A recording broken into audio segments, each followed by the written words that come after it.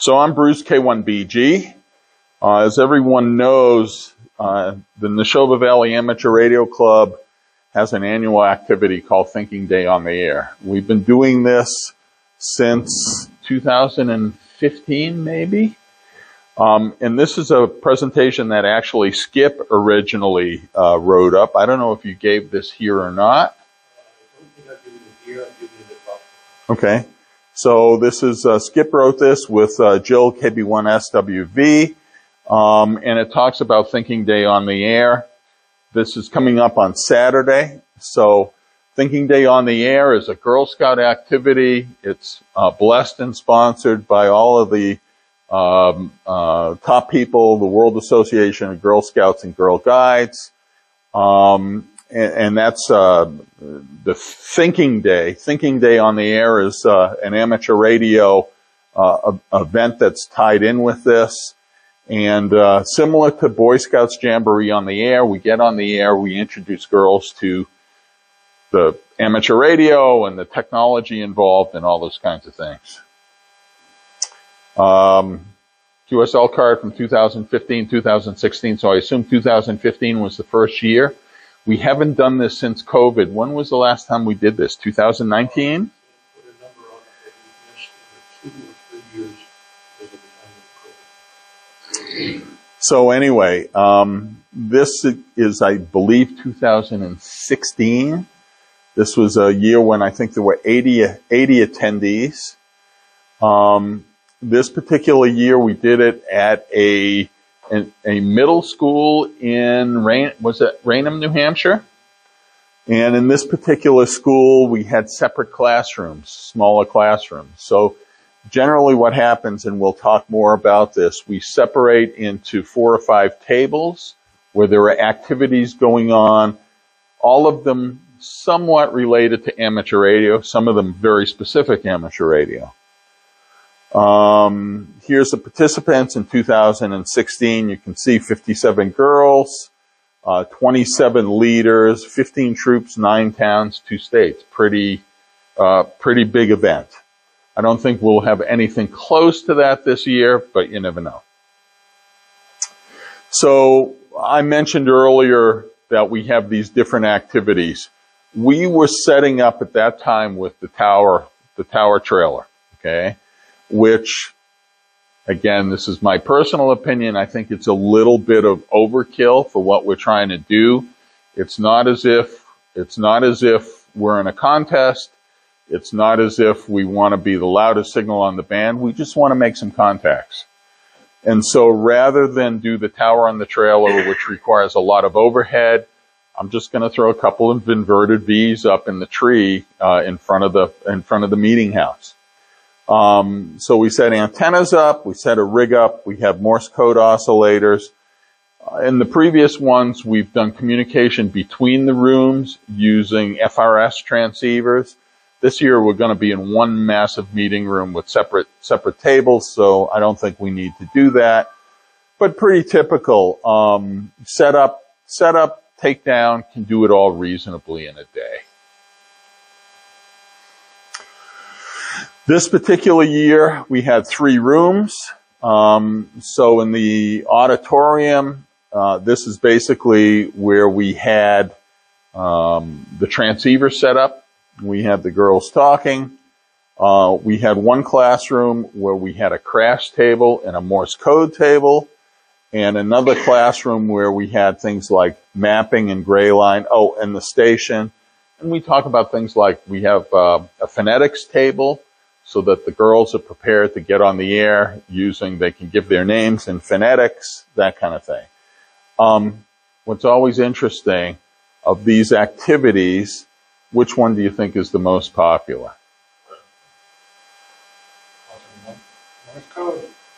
The Morse code is always by far the most popular activity with kids, okay? What do you attribute that to? I think kids are inquisitive, okay? They like playing games, and to them it's a game. And I know all I have to do to amp them up is say, hey, how would you like to communicate with your friends in a way that your parents won't understand? Boom, okay? That gets them going. I usually do the station operating, right? And so we'll talk to someone on SSB kind of thing. And then when we're done, I'll tune down to the bottom of the band. It's interesting because it's always the same weekend as ARLDXCW, which I'm not really happy about, but anyway, I'll go to the bottom of the band and they'll hear all the Morse code going on, and I'll say, you know the Morse code table we had? You can talk to people using Morse code. That also gets them really excited. There was a story on National Radio a couple of weeks ago about the very thing. They were saying there's a national resurgence of interest in Morse code among young kids. It's got a lot to do with this coding thing that's going on. They learn some code. So they're learning the code and somehow translate to Morse code. Okay. So anyway, recognizing the larger world map, gray line. This is the mapping table. And mapping is in itself a really interesting science. You know, trying to explain to people, most people don't understand that the maps they look at are not good representations of the globe. I remember the earliest space shots when I was a kid, when I was like 6 years old. I could never understand why the orbits weren't straight. You know, why they were a sine wave. And I kept thinking to myself, well, what's happening? Are these things like turning in space kind of thing, right? And again, you know, you have to like start visualizing those kinds of things, right? And so it's really a good demonstration for the kids. They'll learn about communications, sound, messages, technology, all of those kinds of things. They have a related craft activity. I know what we're doing this year and we've done in the past is the girls make bracelets. And we have 2 different color beads, and they wind up spelling their name in Morse code on the bracelet. Sounds like such an easy kind of thing, but they get really excited about this. And by the way, if they do the bracelet first, then they go and send on the Morse code table, or if they go the other way around, they know a little bit of the Morse code, or at least been exposed to it. So, what's that? Yeah, that may be the next step kind of thing. You know, one of the things we've never tried is doing a class after this, and I'm going to do offer a technician class, and see if we can build some excitement. So, I know Skip's granddaughter, who's Annika's what, like 16 or 17 then? So, she's been doing this for a long time, and a lot of her scouts are really excited about this coming back again, but we never turned it into licensed amateurs, and I don't know why we never tried doing that, Skip. So, but anyway, it's another subject. Oh. I think that's coming up in this. There's an ARRL merit badge for that. The Girl Scouts don't have a merit badge. So, and again, this particular year, Anita, AB1, is she AB1? I don't know what her call is. Her call is, it looks like AB1, AB10B maybe? I don't know. I'm trying to look. QC? Anyway, she did the phone this particular year. So a little bit about the planning. We're all planned and organized. You know, everybody tells me I'm worried about it. Everybody says, oh, this is going to come off like, you know, really great. Right? Okay. But anyway, the Girl Scouts do most of the organizing for this. And we kind of generally guide them in the right direction, give them the themes for the tables, what we plan to do, but they arrange for, you know, the hall and getting things organized and getting things set. So,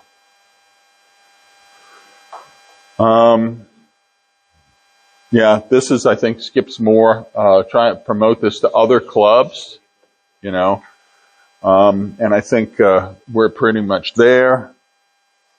This is what we've done in the past. We set the We have the tower, access to the tower on the trailer.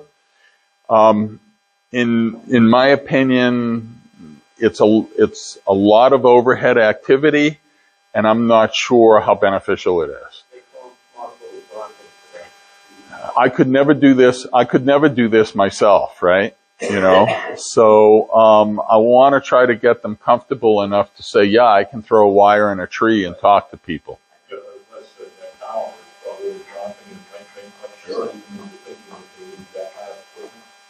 Well, I don't know who.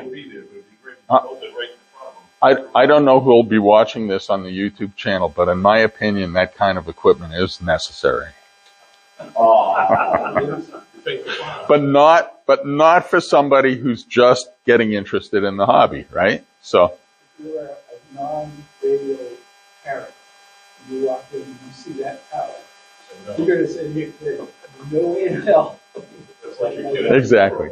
So I was being facetious, but we want to try to keep it simple. And look, I've done field days and recently, our recent field days have just been wire antennas, and it's gone really well. So I think this will go well as well. And by the way, you know, what's interesting is that here we have antennas, fan dipole for 80 and 40 meters, right? So the only problem with the school is there wasn't a flagpole or anything close by. I made sure where we are, there's some tall trees that are like right there. So we have plenty of places for putting up antennas. Try to keep it simple, okay? Like field day, I think with Skip's point here. And spotting yourself is real important. You put packet spots out, people see that you're there, and they'll start swarming to you, calling you.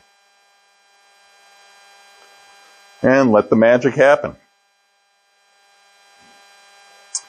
Follow-ups, we will be doing a QSL at some point for this particular weekend, and the girls have already committed to getting together, sending QSL cards out. Hopefully they'll be in next year. We have enough patches for this year, right, Skip? Based on what has Should be more than enough. Here you can go read more about this on the World Scouting page. Here's the patch program that we were talking about, right? So this is something that the ARL and Jill worked on, right? You know, putting this patch program together. Yeah, so. Do they still have patches available? And there's a program for it. And this was Skip's presentation. These are people that participated back in 2016, 2015, 2016. So fair number of turnover since that particular time.